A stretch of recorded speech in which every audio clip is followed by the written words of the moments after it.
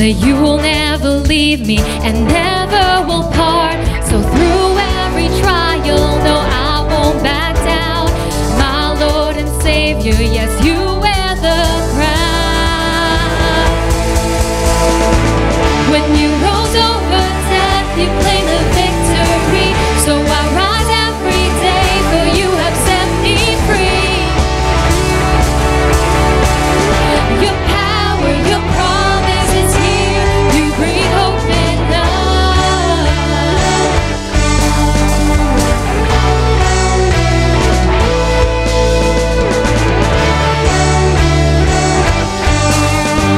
When questions surround me, your answer is clear. Your word reminds me, no doubt, no more fear. In all this darkness, Lord, you are the light. Your love reminds me to fight the good fight. When you rose over death, you claimed the victory. So I rise every day, for you have set me free. Your power, your promise is here. You breathe hope in us. Lord, we lift you up. Your glory shines in here. When my strength runs out, that's when your love appears. Your power, your promise is here. You breathe hope in us.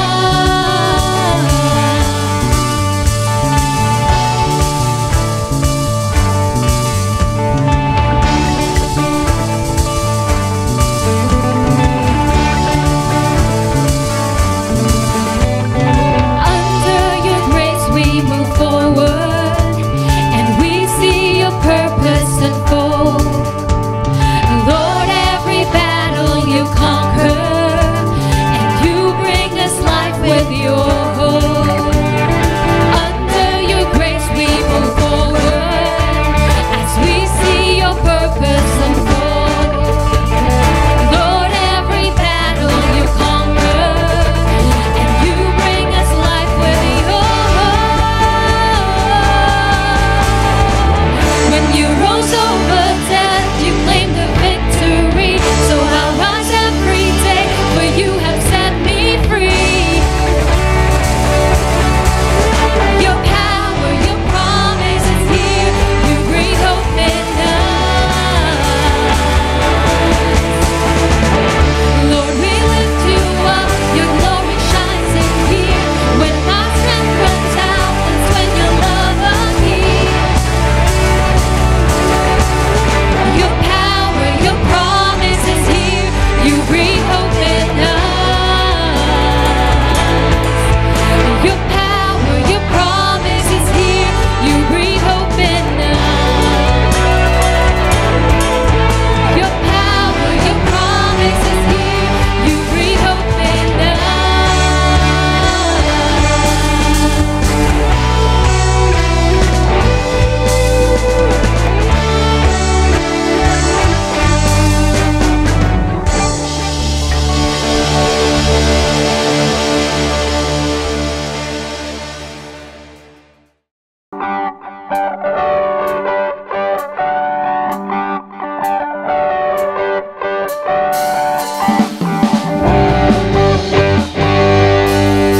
The day will come when my heart is empty,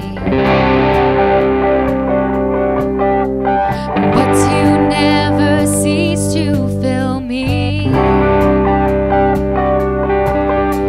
The day will come when my voice is no longer heard,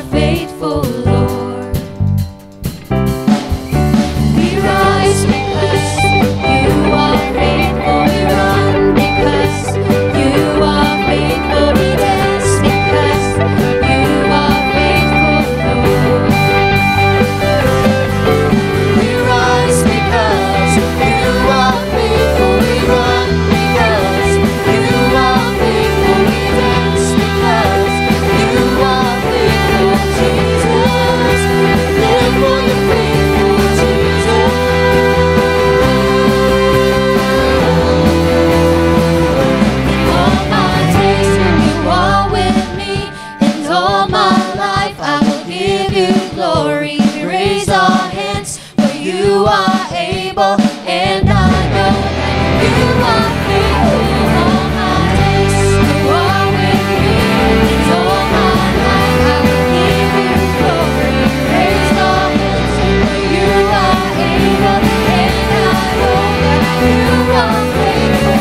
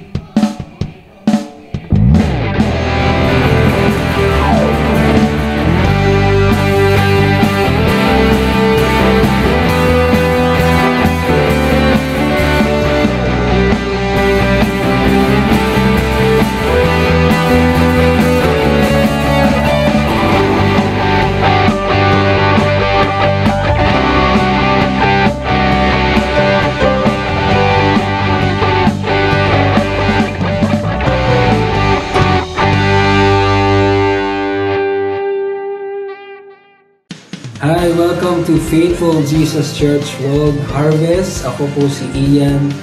Kumusta po kayong lahat?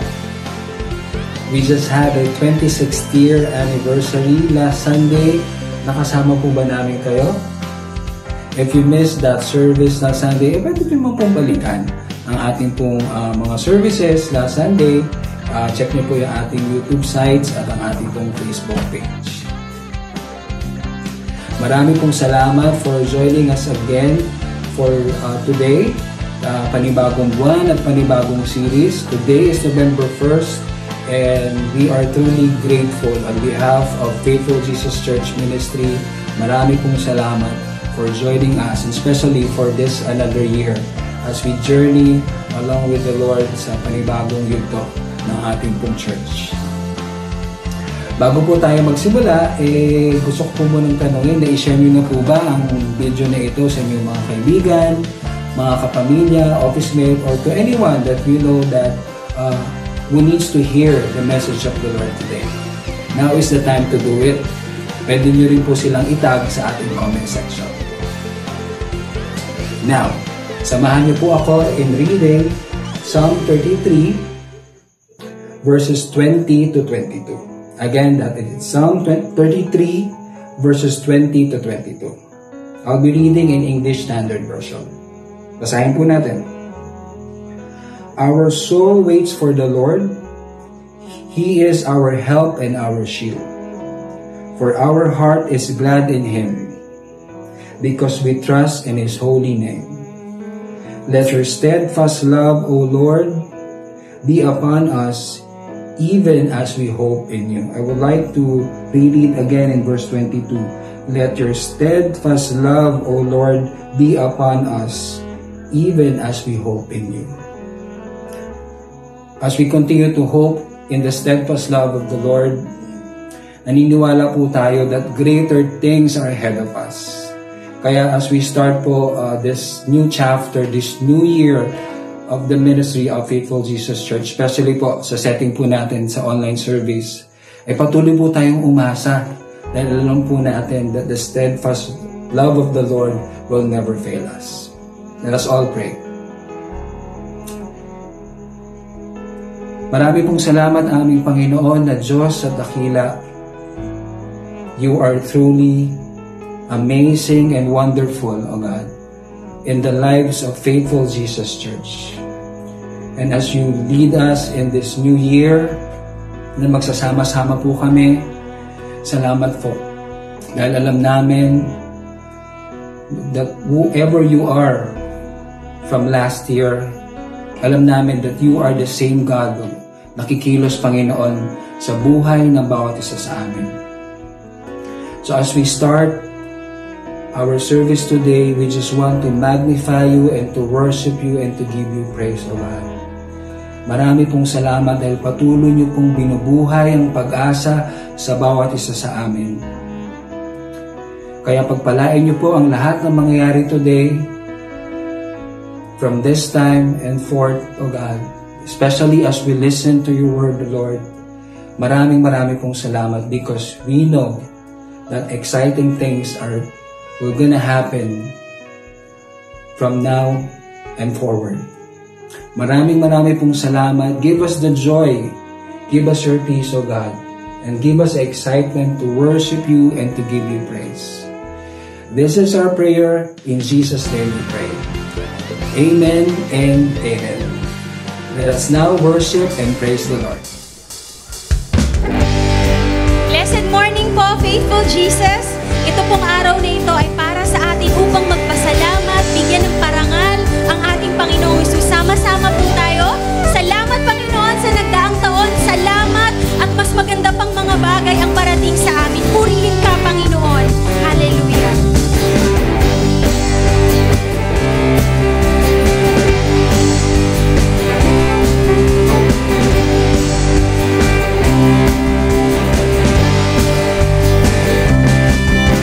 Salamat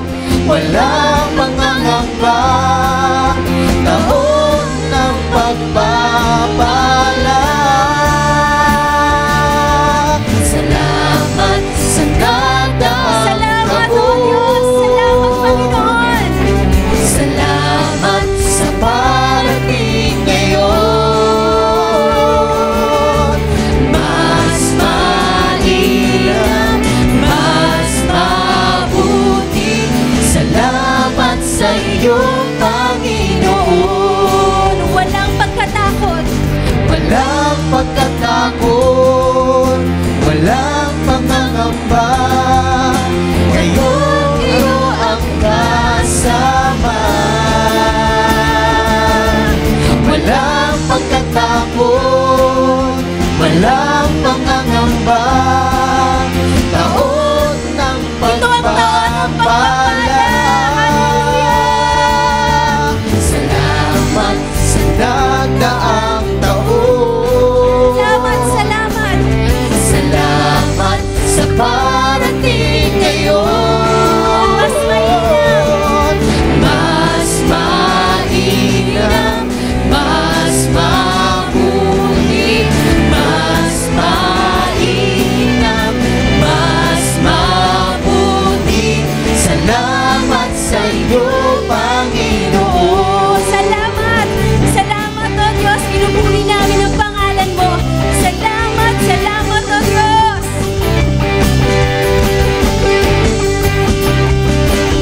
Hallelujah. Idaan po natin ang ating pasasalamat sa pagpuri at pagsayaw sa ating Panginoon. Hallelujah. Salamat sa iyo, O Diyos. Halina, magpuri, sumayaw, dakilain natin siya.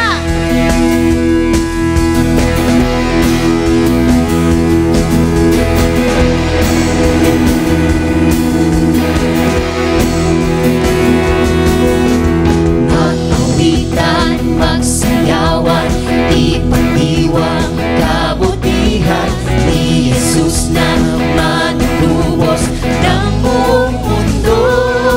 Halina't sumayaw ng buong galak, sumayaw ng sumayaw, buong puso't lakas. Ihandog ang lahat-lahat ng papuri sa ating Diyos, di mapapantayan ang kanyang kabutihan. Hallelujah! Ito po ang ating pagkakataon upang isayaw ang ating papuri sa Kanya.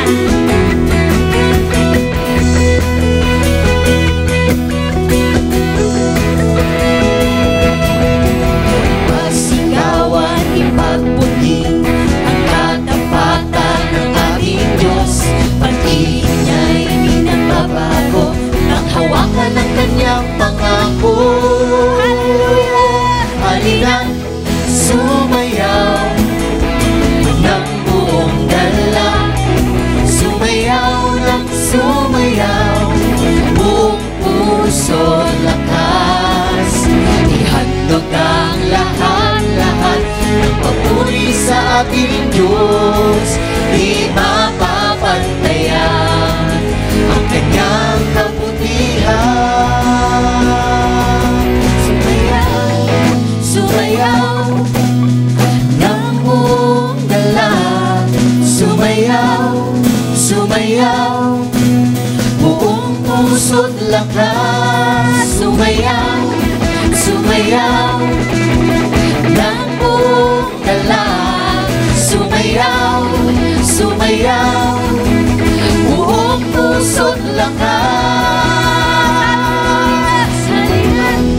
Sumayaw ng buong galak, sumayaw ng sumayaw, buong puso't lakas. Ating ihandog Ihandog ang lahat ng papuri sa ating Diyos, di mapapantayan ang kanyang kabutihan.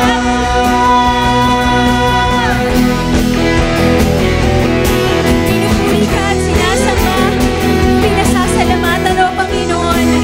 Hallelujah! Purihin ka, O Diyos! Purihin ka! Ang lahat ng papuri at pagsamba ay sa inyo lamang po namin iniaalay. Sa iyong katapatan at kabutihang hindi nagbabago. At sa pangako mo na noon, ngayon at magpakailanman, kasama po namin kayo. Tanggapin niyo mula sa amin pong puso ang aming pagsamba.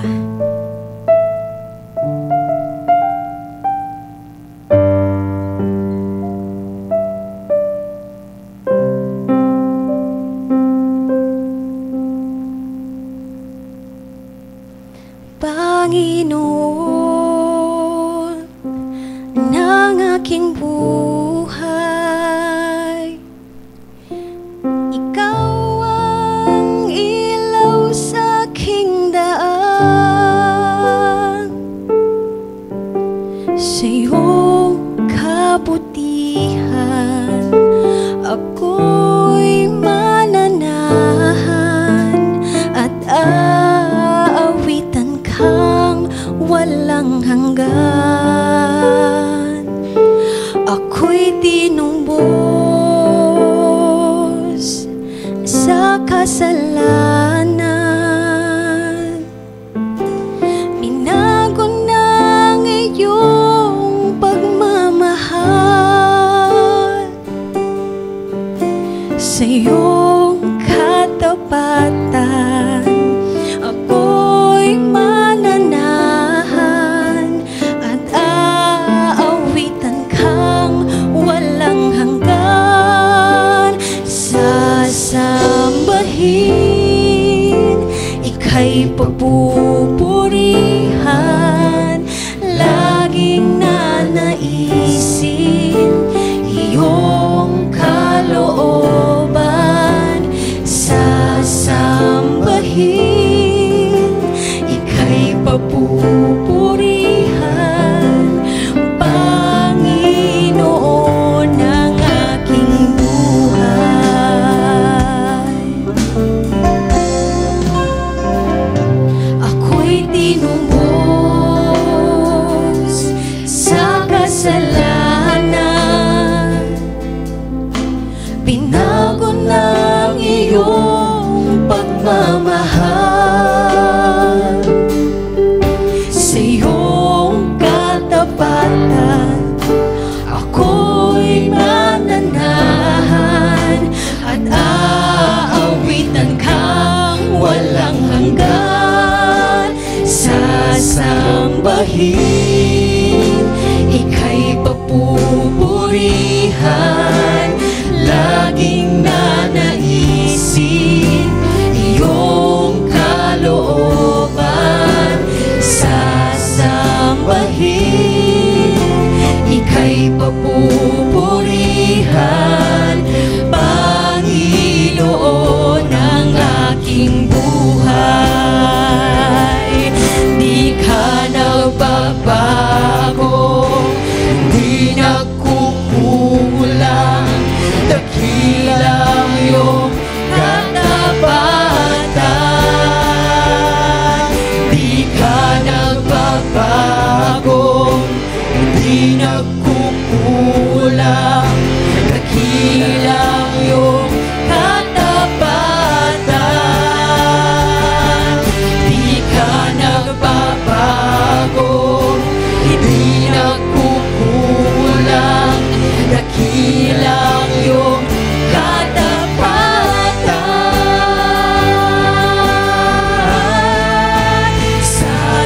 Sasambahin, ika'y papupurihan, laging nanaisin iyong kalooban.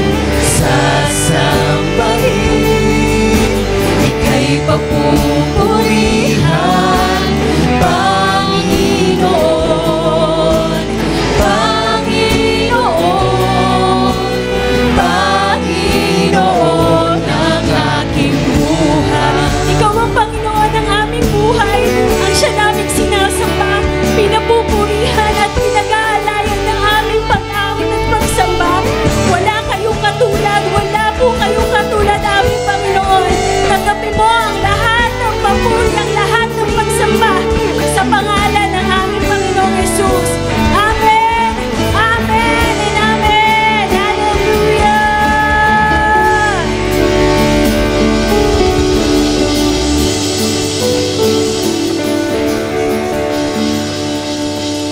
Maraming salamat, Shokay, for another worship service experience. At tunay nga na misa-misa natin mag-worship together physically. Malapit na po yan, kaya patuloy lamang po tayong umasa. And as we all know that giving is part of our worship, now this is a time to give. Bago po tayo magbigay, samahan niyo po ako at buksan po natin ating mga Bible in Deuteronomy 15 verse 10. Again, in Deuteronomy 15 verse 10. You shall give to him freely and your heart shall not be grudging when you give to Him, because for this is the Lord your God will bless you in all your work and all that you undertake. Sa context po na binasa natin, tinuturo po dito yung pagbibigay sa poor, sa in need. In these challenging times, napakarami pong nangangailangan. Ikaw, ako, bawat isa po sa atin ay mga nangangailangan. Our church has been committed in giving to the poor and to those in need.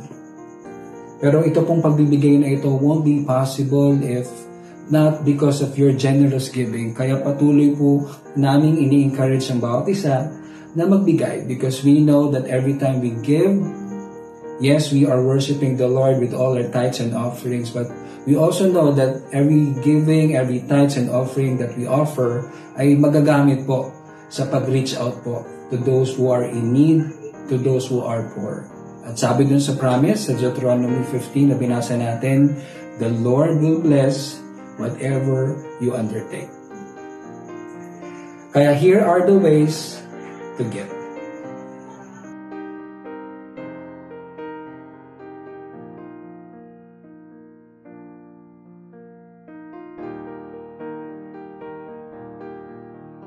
So now, alam na natin ang mga paraan para magbigay. Kung handa ka na, patuloy po natin buksan ang ating puso, magkaroon ng tamang intention kung bakit tayo magbibigay. I-ready nyo na po ang inyong mga envelopes kung kayo po ay nasa tangible giving pa rin. Or baka po through online na, lalo na sa setting natin ngayon, online na. So, ihanda nyo na po yan. Isama nyo na rin po ang inyong mga prayer requests. Meron po tayong dedicated page para po sa ating mga prayer requests, yung faithful prayers. O hindi naman po, you can course it sa ating pong Facebook page. Kaya kung handa ka na magbigay, tara po, sama-sama po tayong manalangin. Lord, we thank you for another opportunity to give. Marami pong salamat for increasing the generosity in each one of us. Thank you for increasing our love for you. Because we will not understand the value of giving if we don't have much love for you, O God. At alam po namin, Panginoon, that every time we give, we worship you, Lord. Kaya una po ninyong saliksikin ang aming mga puso. Are we truly worshiping you with our tithes and offerings, O God? At alam din namin, Panginoon, tulad nga ng aming binasa, that every tithes and offerings that we offer for the church will be used para po sa pagtulong sa mga nangangailangan. And thank you for using Faithful Jesus Church, the ministry of Faithful Jesus Church, as one of your instruments, O God, to help those who are in need. Maraming pong salamat. Along with this giving is a step of faith. Kasama nito ang aming mga panalangin na naniniwala po kami that you, O God, will honor and bless every desires of our heart. Maraming pong salamat, Panginoon. Again, may generosity continually abounds in this church, Lord. Patuloy po inyong pagyamanin ang generosity, ang pagmamahal sa inyo, at ang pagmamahal sa mga taong nangangailangan sa aming pong iglesia. This is our prayer in the name of Jesus, our Lord and Savior, we pray. Amen and amen. We can now give. At habang po tayo po ay nagbibigay, ay makinig po tayo sa ating mga exciting announcements happening this week. Sobrang dami nating dapat ipagpasalamat. Kaya marami rin tayong reasons to give more and love more this November. I am Marvin from Faithful Jesus Church World Harvest. And today, I want to invite you to join us at Faithful Everywhere every day. Every Monday, we have FLI e-classes via Zoom. Kung interested kang sumali sa classes ng Jumpstart, Start Right, Sure Foundation at Believe in Live, just message our Facebook page to enroll. Tuwing Tuesday, set your own schedule for your family altar. Then on Wednesday, let's join the midweek service with Faithful San Pedro at 5 p.m. via Facebook. Huwag natin kalimutan ang prayer meetup every Thursday at 7 p.m. via Zoom. And of course, our Faithful Talks every Friday also at 7 p.m. via Facebook. Every Saturday, let's tune in to Faithful Perspectives at 8 a.m. and 2 p.m. And of course, let's join our online worship services every Sunday at 10 a.m. and 4 p.m. Pagkatapos naman ng service, kung kailangan man ng prayers, bukas ang ating prayer rooms via Zoom. You can see the link and code on screen. Kaya wag tayong aalis agad after the service, join our prayer room. Let's also encourage the kids to join KOD Online 5 minutes after the service. Pwede rin mapanood ang KOD Online every Sunday at 1 p.m. on Kids of Destiny's Facebook page. Ngayong araw, the Lord wants us to focus on His Word with our hearts and mind. Kaya tawagin na natin ang buong pamilya, ihanda na ang Bible, at maging excited to meet the Lord today. Sabay-sabay tayo, let's declare Faithful's 2020 vision. I believe in God the Father, God the Son, and God the Holy Spirit, whose love and destiny I will live in. I am a lover, I am a worshipper, I am a giver, supporter, and peacemaker. As for me and my house, we will serve the Lord. As for me and my campus, we will seek the Lord. As for me and my workplace, we excel for the Lord. Thus, I will connect with God daily. I will work with my faith group weekly. I will use my talents to serve the ministry. As Jesus makes my heart pure, He makes my future secure. This year, I will trust and obey, for His blessings are sure to stay. Support and pray for the mission of national transformation. Faithful's 2020 vision is mighty multiplication. It was year 2009 when I had my major heart operation. I remember that it was right after our church anniversary celebration. It was a day wherein I was preaching to a lot of people inside a very big cinema. We experienced a very glorious worship. Pagkatapos, we prayed over a lot of people. People were crying, they were delivered, they were saved, and they were miraculously healed. Noong mga panahong yun, umaasa ako na Lord, baka naman yung matagal ko nang pinapanalangin na milagro ng kagalingan ay matanggap ko na. Pero hindi po eh. I still needed to go to Philippine Heart Center at harapin ang aking operasyon. Habang ako ay dadali na sa operating room, naglalaro ang maraming tanong sa aking kaisipan. Pero ganun pa man, I still trusted in the Lord and held on to His Word. Habang naisip ko hindi kaya ako love na love ni Lord? Kulang ba ako sa faith? Hindi kaya ako malakas kay Lord? Makasalanan kaya ako? Ganun po talaga kapag nasa pain point ka pa, you will never be able to understand why. Pero habang ikaw ay sumusunod, looking back after so many years, now I understand that I needed to be broken for Him to bless me and be made bold. He did not want me to be healed ng instantly.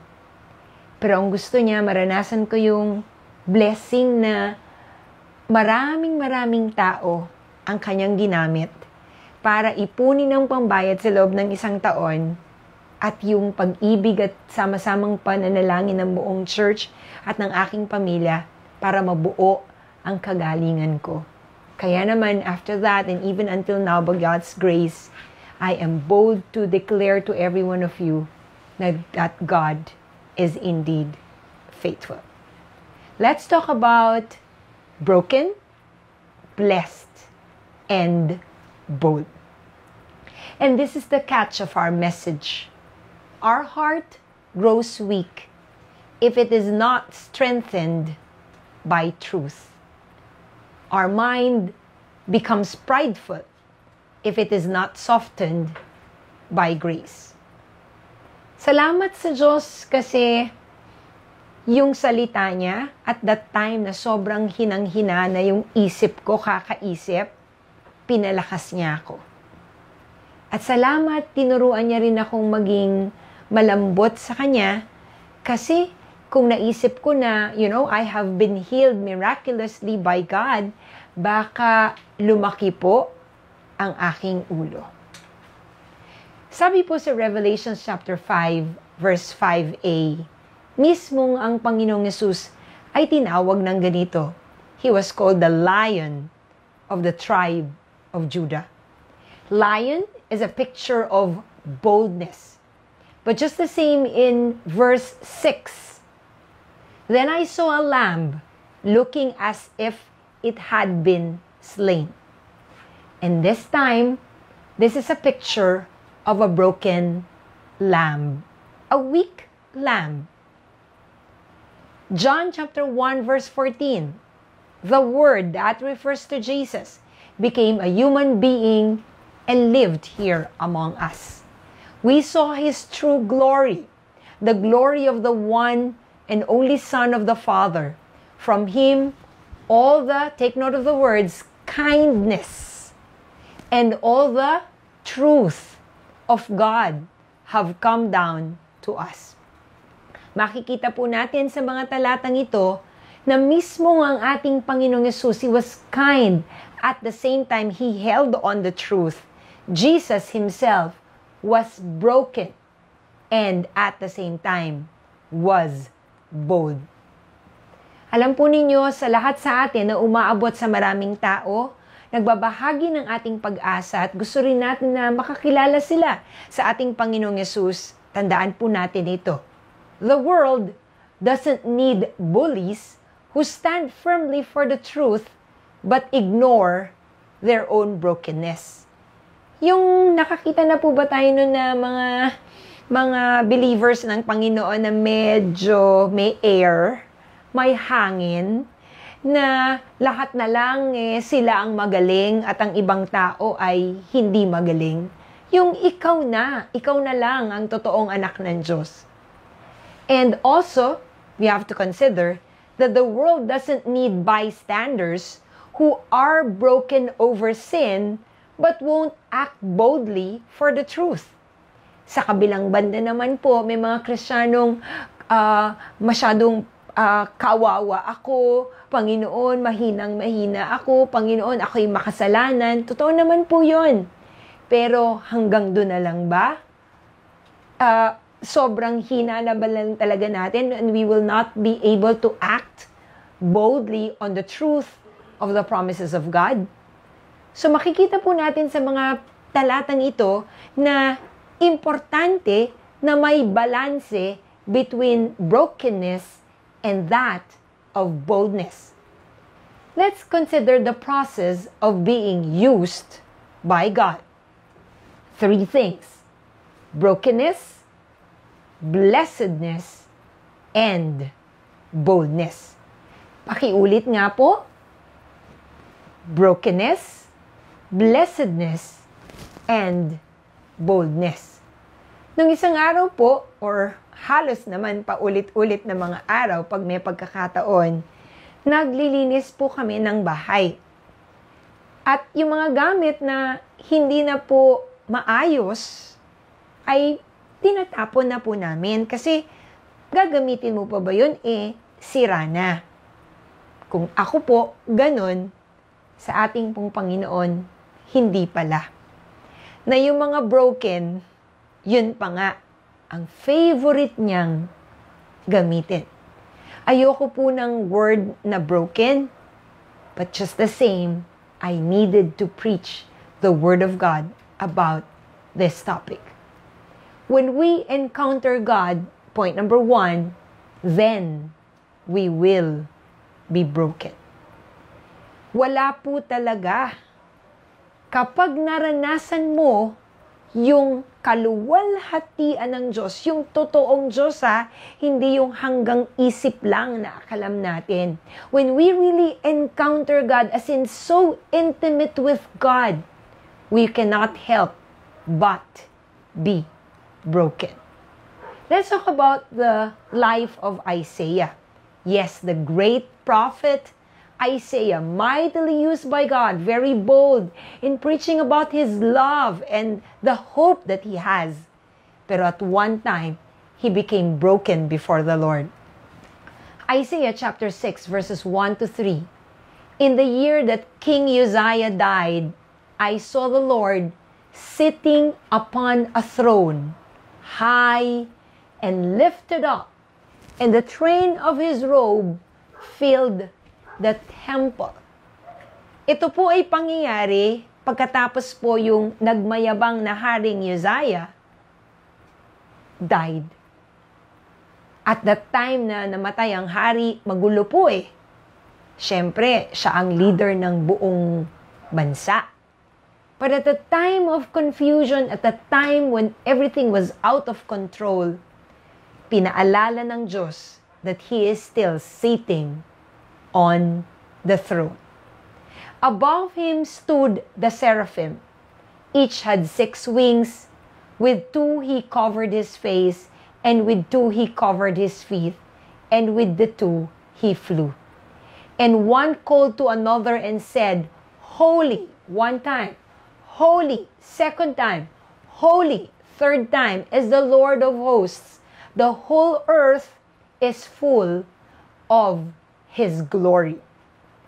Grabe po. That is what we mean by encounter with God. It was not just in the mind. It was really an experience. Meron kang naramdaman, meron kang nakita, meron kang narinig, meron kang nasaksihan. At yun ang nangyari kay Prophet Isaiah. He had an encounter with God. Pero alam niyo po, yung totoong encounter, hindi ka magiging mayabang na, ako na-meet ko si Lord. Akong kinakausap ng Diyos.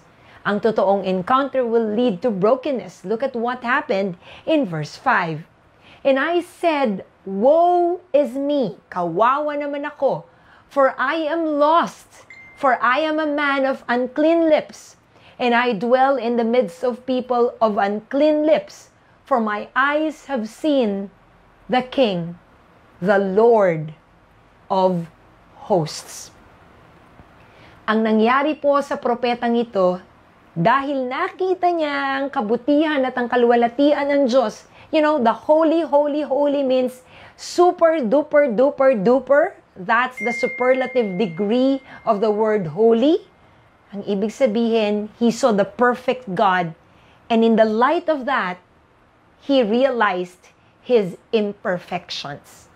Totoo po, sa mga kapatiran, sa mga Kristiyano, na totoong nakaranas ng presence, ng intimacy ng Diyos, ang laging epekto nito, sa liwanag ng kanyang kabutihan, makikita mo ang iyong kasamaan. Sa liwanag ng kanyang perfection, makikita mo ang sarili mong imperfection. When we compare ourselves with others, we become proud. 'Di ba? Pag nakita natin sa Facebook, ay mas magaling ako diyan. Ay mas maggrabe ang asawa ko diyan. Mas magaling ang anak ko diyan. Lead lang po sa kasalanan talaga 'yon at nakakayabang factor po yung kinukumpara mo ang iyong sarili sa iba. But when we compare ourselves with God, we become broken. Yung makita mo, maranasan mo ang mabuting Diyos, ang epekto nun, makikita mo ang iyong kakulangan. And that's what happened to Isaiah. Immediately he said, ang dumi ng bibig ko. Hindi niya sinabing, oh my, no, ito ang kasalanan ko, ito ang kasalanan ko. Ang naisip niya yung maliit na detalye na madumi ang kanyang bibig. E saan ba nanggagaling ang lahat ng kasalanan kung hindi sa ating mga sinasabi. When we encounter God, we become broken. Naranasan mo ba yun? Yung, every time that you worship, you realize that without God, you are nothing. When I worshiped at that time dun sa heart center, ang yabang ko pala. Diyos nga pala siya at nakaupo pa rin siya sa trono niya na kahit ano ang mangyari, kahit nakadalawang stroke na ako at wala akong pangbayad sa ospital at hindi namin alam mag-asawa kung ano ang aming gagawin, dapat makita ko pa rin that apart from God, I am nothing. What do we mean by brokenness? I'm going to use the acronym BROKEN. Para po sa akin, pag sinabing broken, dahil na-encounter mo ang Diyos, you have bended heart. Hindi mapagmataas ang iyong puso.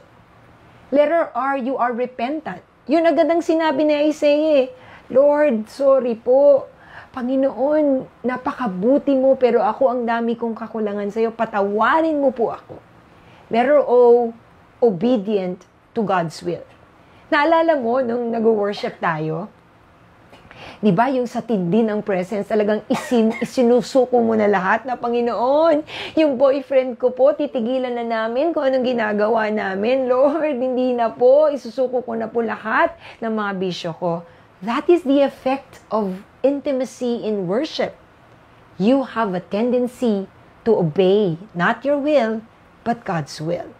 Letter K is you know your limitations.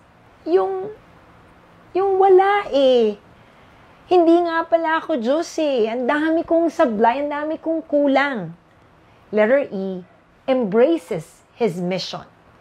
Yung, it's no longer me. Hindi lang ako ang tao sa earth. Marami palang tao na ang buhay ay hindi lang tungkol sa akin. Ito pala ay tungkol sa mas maraming mga tao na minamahal din ng Diyos at hindi lang tungkol sa akin. And letter N, not self-ruled. Hindi ako ang nasusunod. Ikaw, Panginoon, ang susundin ko.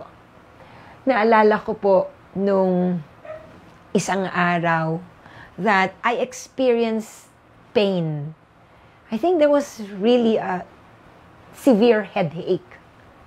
Pero dahil hindi ko na kaya yung pain at ang dami ko pang dapat gawin, ininom ko po yung mefenamic acid.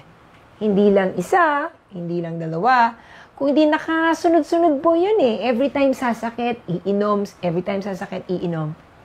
Nagulat na lang ako nung isang araw, nag-red po yung legs ko. Tapos yung dila ko po, nag-red din yung loob. And then after that, nawala naman po, pero sobrang sakit. Sa sobrang sakit at my age, tinawagan ko po yung sister ko, tinawagan ko po yung best friend ko, tinawagan ko po yung nanay ko, pati tatay ko. Wala lang, umiiyak lang ako sa sobrang sakit. Pati sa asawa ko, umiiyak din ako dahil hindi ko na kaya yung sobrang sakit. But right then and there, dahil nahirapan akong maglakad, I was so dependent upon everyone. Even going up and down the stairs, I have to be led by my son. At naisip ko, yun ang brokenness. Yung wala kang maipagmamalaki, hindi mo kaya sa sarili mo. Kakailanganin mo talaga ang Diyos. Dahil kung ikaw lang, ang yabang natin, walay naman tayo. When we are broken, point number 2, then we will be blessed. It doesn't stop in brokenness.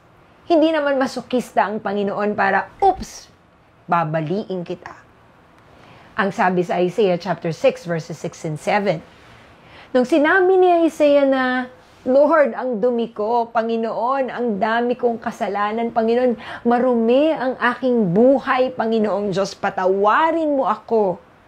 Alam mo, ang sagot ng Diyos in verse 6, Then one of the seraphim flew to me, having in his hand a burning coal that he had taken with tongs from the altar. So there was an initiative from the Lord.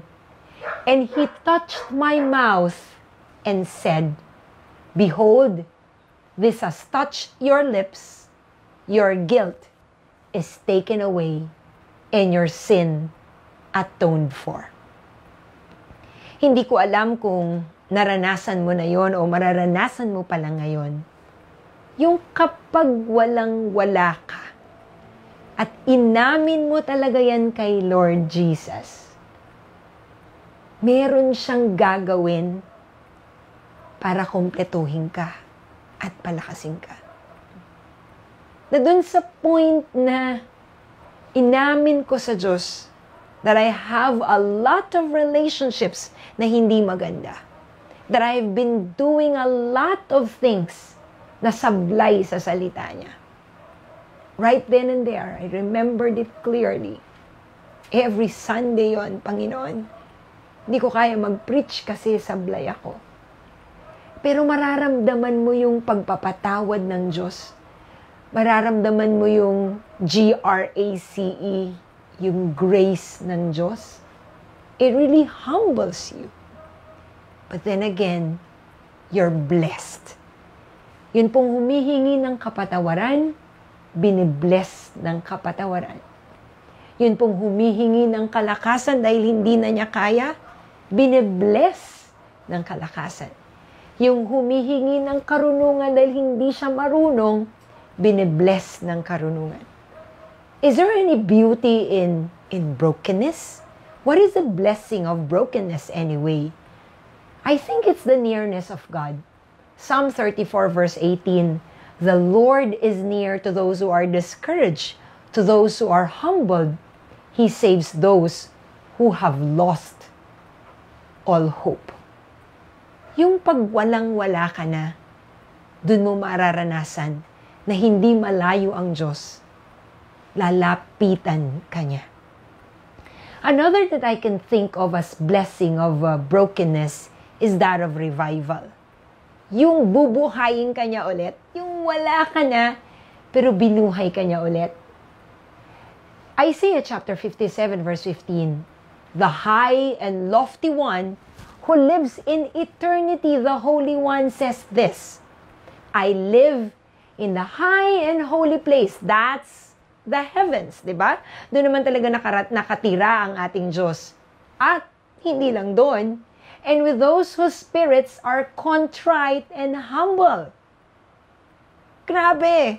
Lord, nakatira ka sa napakaluwalhating kalangitan. Pero nananahan ka rin sa puso ng mapagpakumbaba at walang-wala sa inyong harapan. I restore the crushed spirit of the humble and revive the courage of those with repentant hearts. That's revival. Alam niyo po ako, lagi po ito. Every Sunday, right after I preached, every Sunday, day in and day out, year in and year out, I felt I'm a failure. Right. Sasabihin ko, Panginoon, parang palpak. Parang walang dating. Parang hindi ko na bahagi ng mabuti yung message mo. And I felt so down. I felt so tired. And I failed. Pero kapag lumapit ka sa Diyos, i-revive ka niya. Palalakasin niya ang loob mo at may mga gagamitin siyang tao na hindi ganon. Na dun sa mga panahon na akala mo walang-wala, meron. Meron. Another thing is that when you're broken, you're also really blessed. Matthew 5 verses 3 and 5, blessed are the poor in spirit, the broken, for theirs is the kingdom of heaven. Blessed are those who mourn, yung nawawalan tayo, umiiyak tayo, na broken heart tayo, na disappoint tayo, for they shall be comforted. Blessed are the meek, for they shall inherit the earth. When was the last time that you really cried a lot before the Lord because you lost something? Maybe you lost your job, maybe you lost your boyfriend, your girlfriend, a loved one. Pero, di ba, nung umiyak ka at nagpakumbaba ka sa Diyos, naramdaman mo naman agad na nandun siya. Nandun ang comfort niya at yung assurance na hindi ka nag-iisa. And one thing that Isaiah also received as a blessing is that of forgiveness.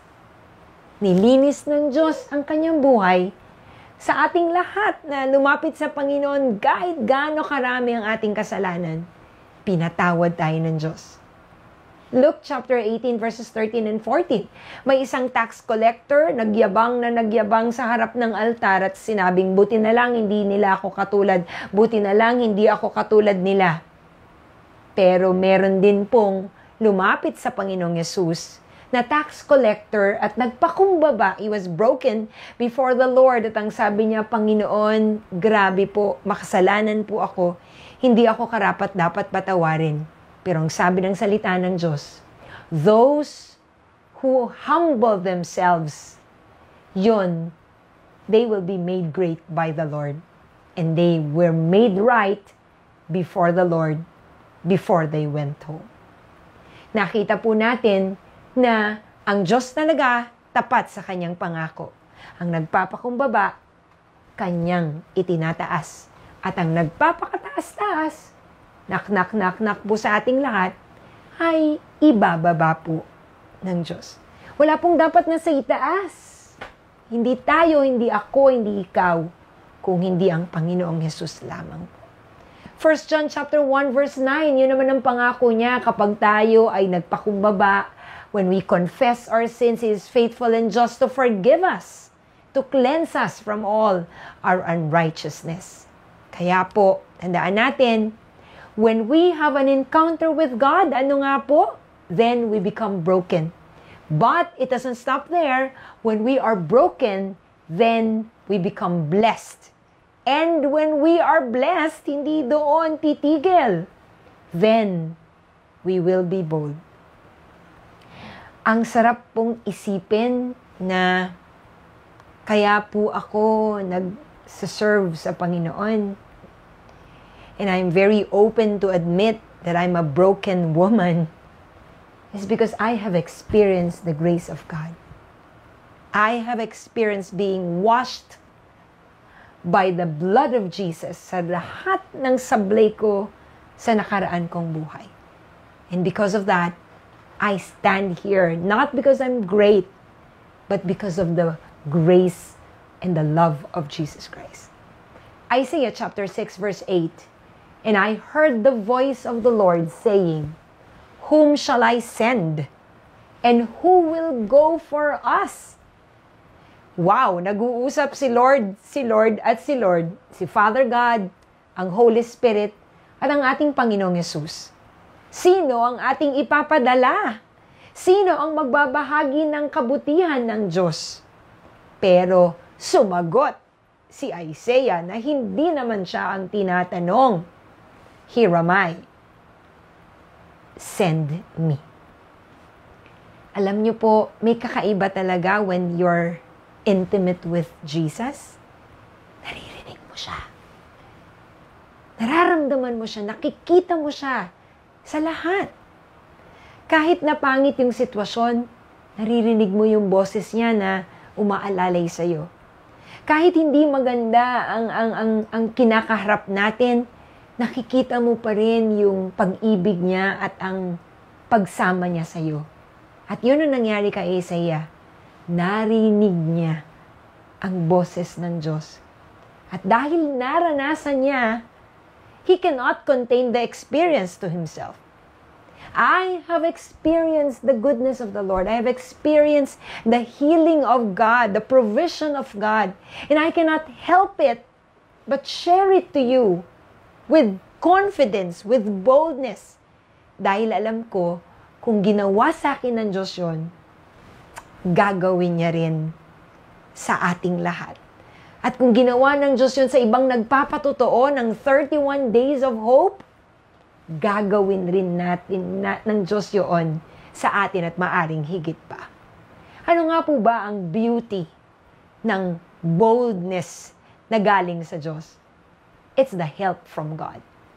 Hebrews 4:16, yun ang sabi niya, let us come boldly into the throne of the gracious God.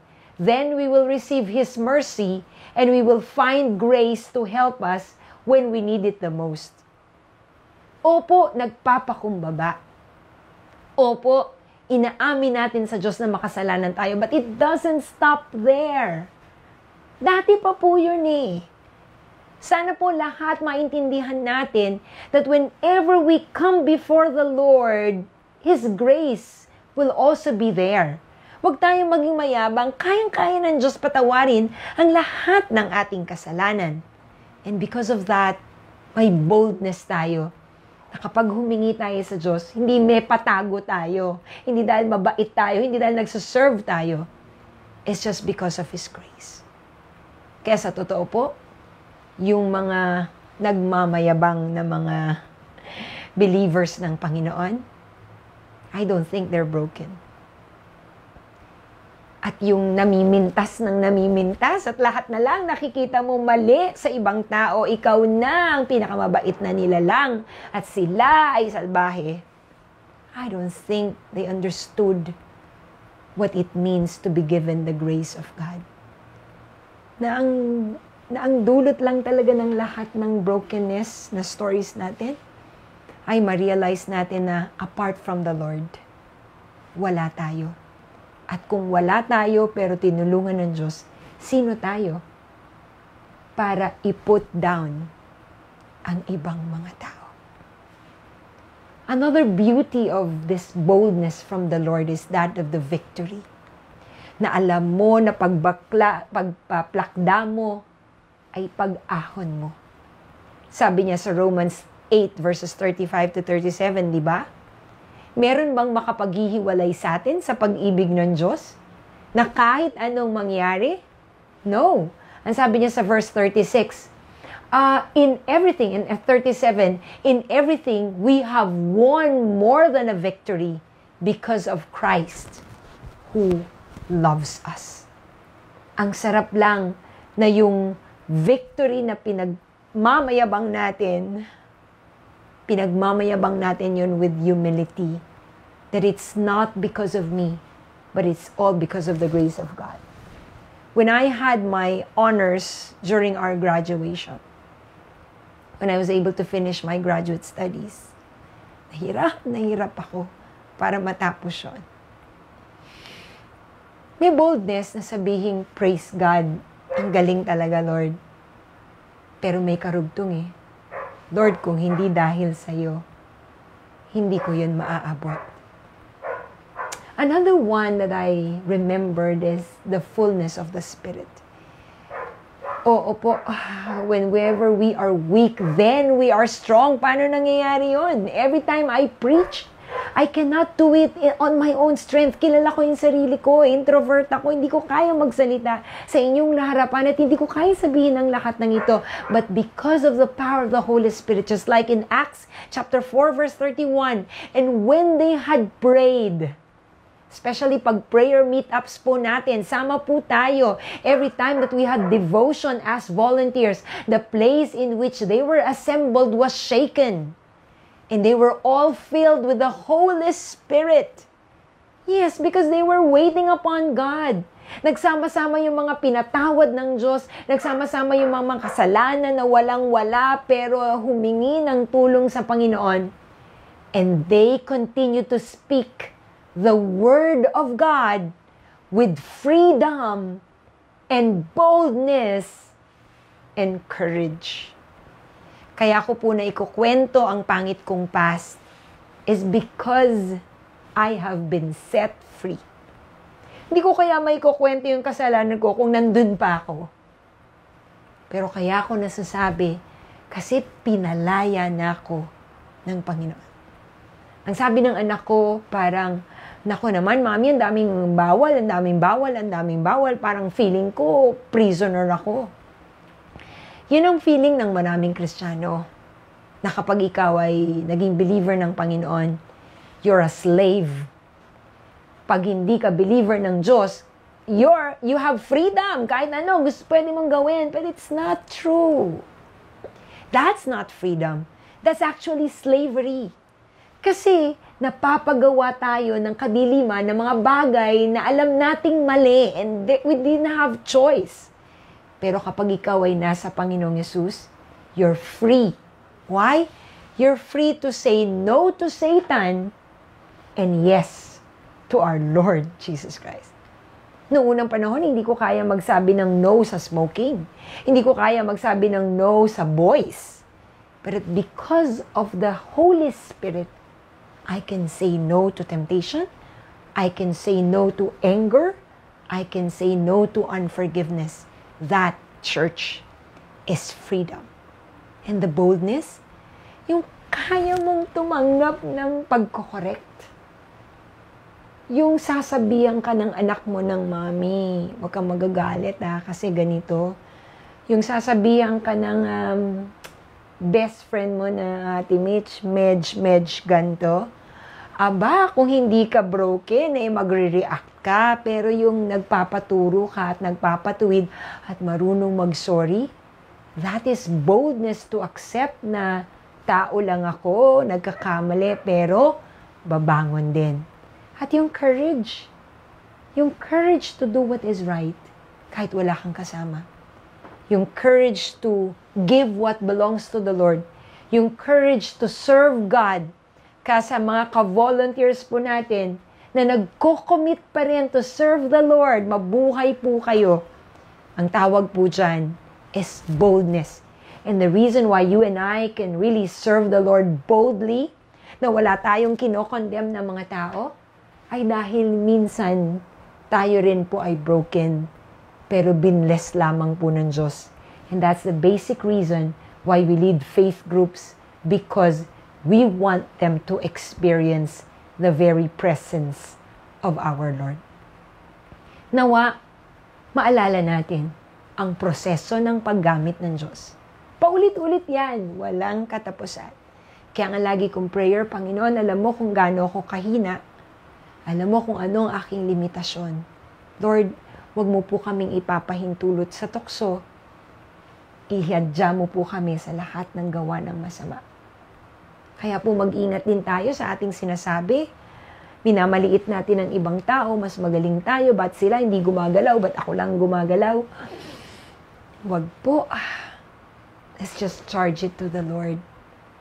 Kasi, kaya lang naman tayo nakakagalaw at nakakagawa. It's all by the grace of God.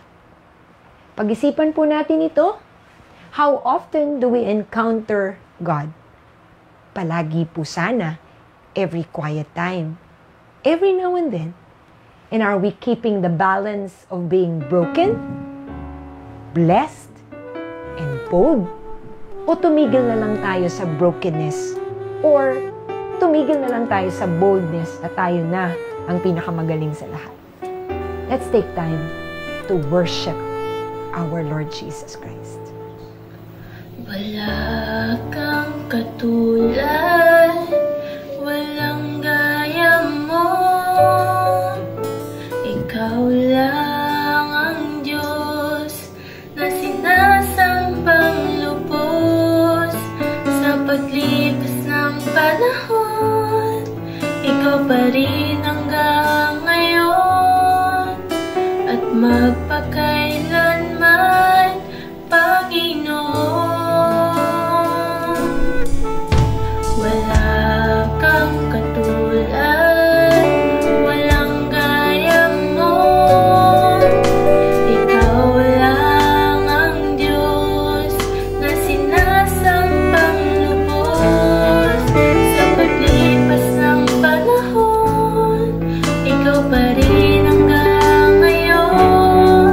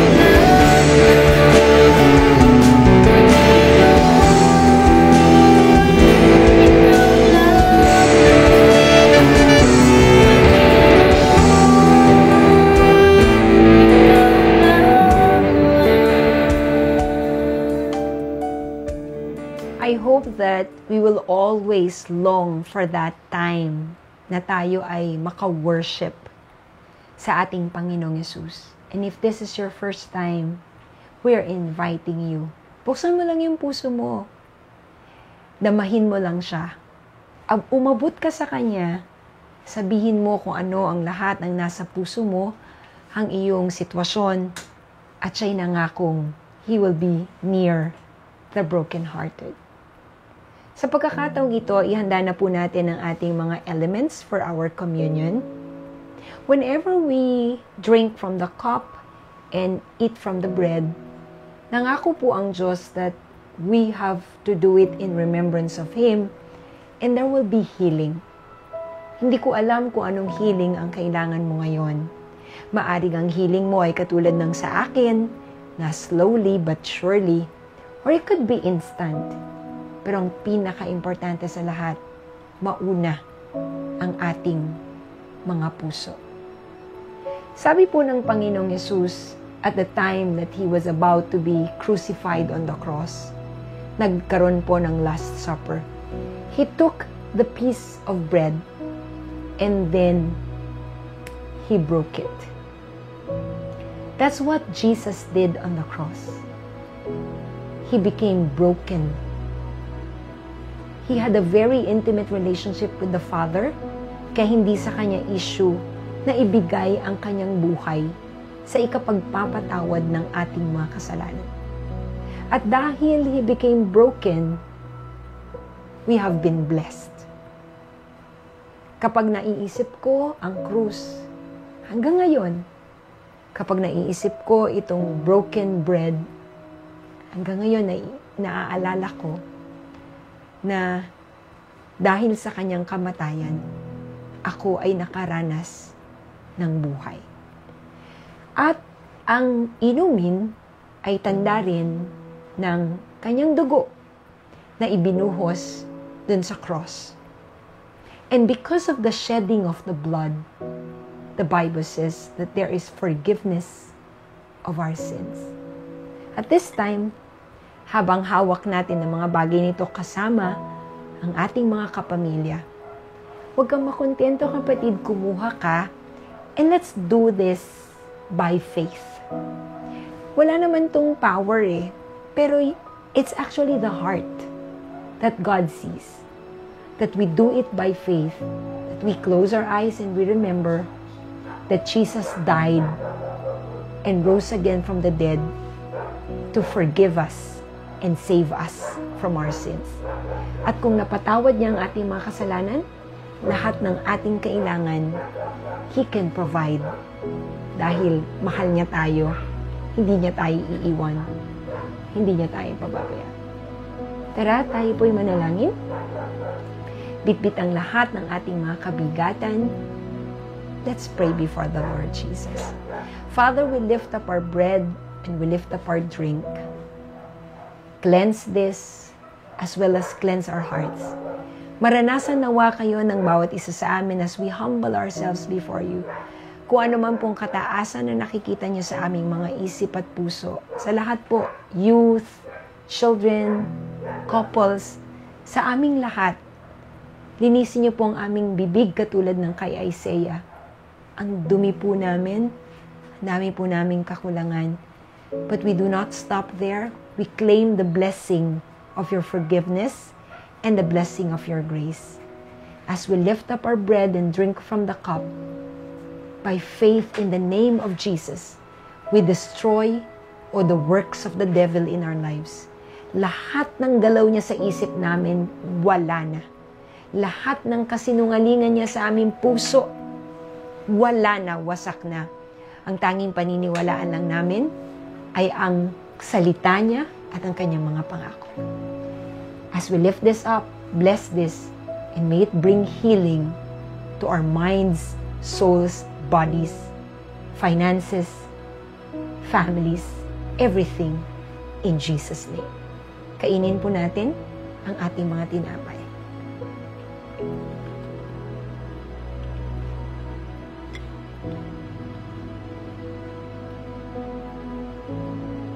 Hallelujah. Let's drink from the cup.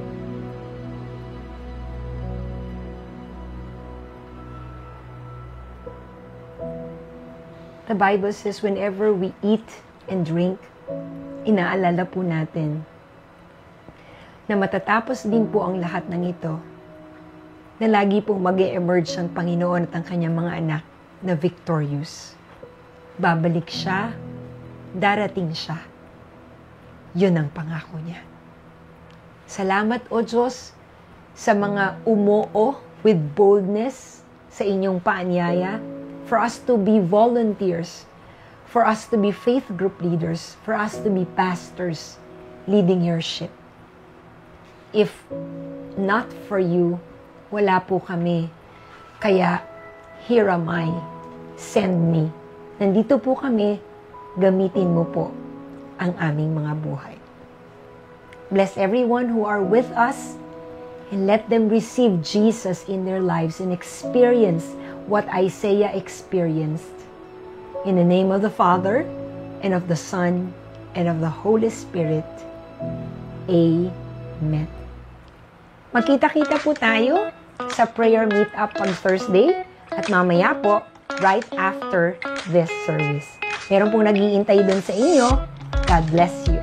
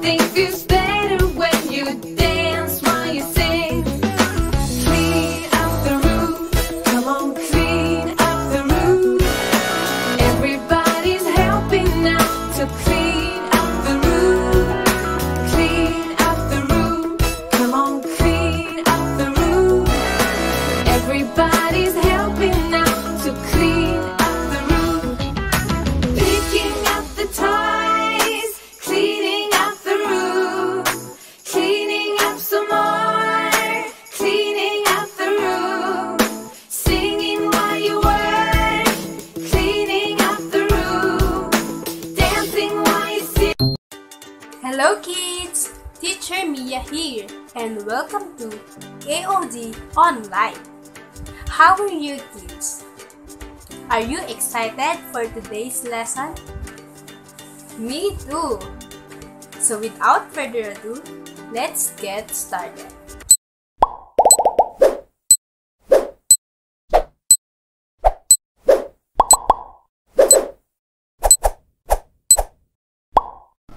Let us raise our right hand and declare, Pledge to the Bible.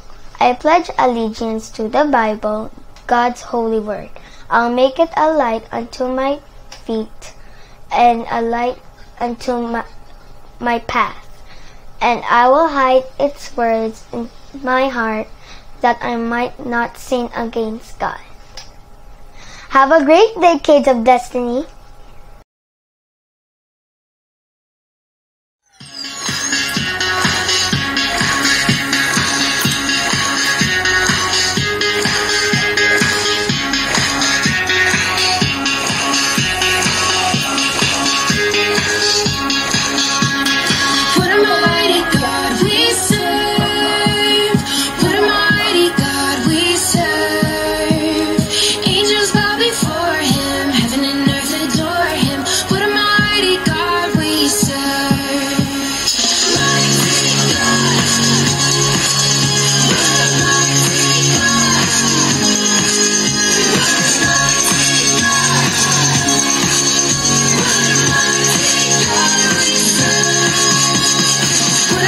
mighty God we serve. What a mighty God we serve. Angels bow before him, heaven and earth adore him. What a mighty God we serve. Mighty God. What a mighty God. Mighty God. What a mighty God we serve.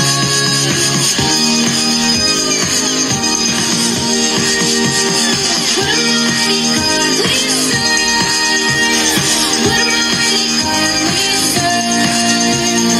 Angels bow before him, heaven and earth adore him. What a mighty God we serve.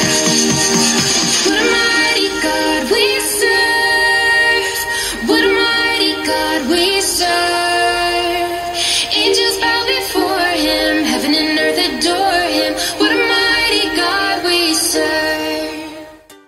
So kids, the title of our lesson today is the love story of Jacob and Rachel.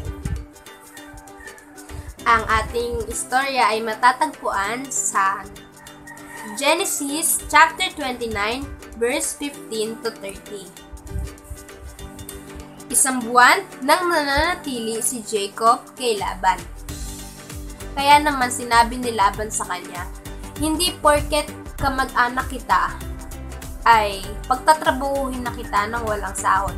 Kaya naman, sabihin mo kung ano ang gusto mo. May 2 babaeng anak si Laban. Si Leah ang panganay at si Rachel naman ang bunso. Gusto ni Jacob si Rachel.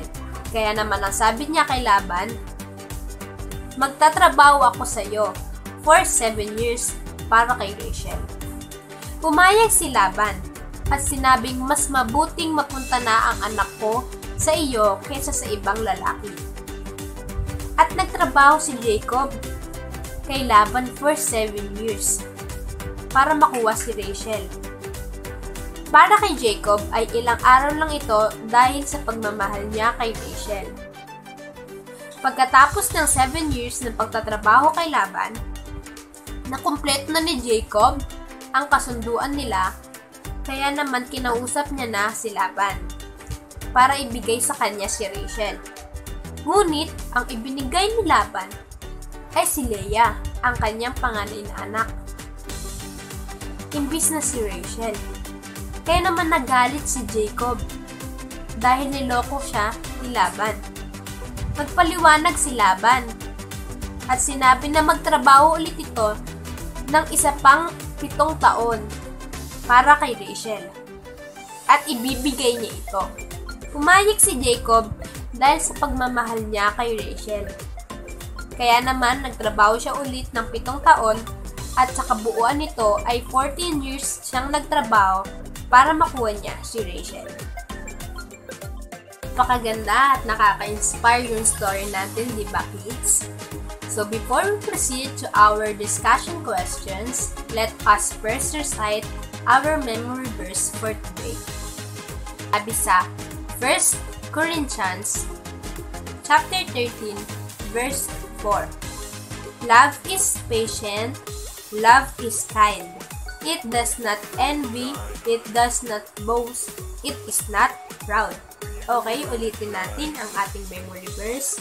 Corinthians chapter 13 verse 4.